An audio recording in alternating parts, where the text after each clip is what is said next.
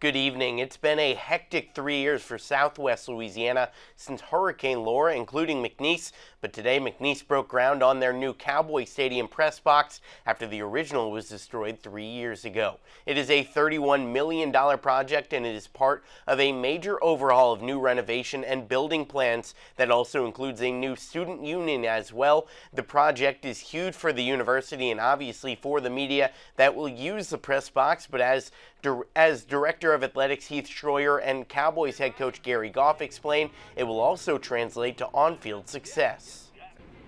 Our goal is to be a national contender and win a national championship. And, you've got to have these things, right? And you look at the North Dakota States, the Montana States of FCS right now, and they've got this stuff. And, I still think Lake Charles is a very special place, a lot better city than most are ever at. So to add this facility in Lake Charles on our campus is a big move in the right direction for us. I think it's I think it's a game changer.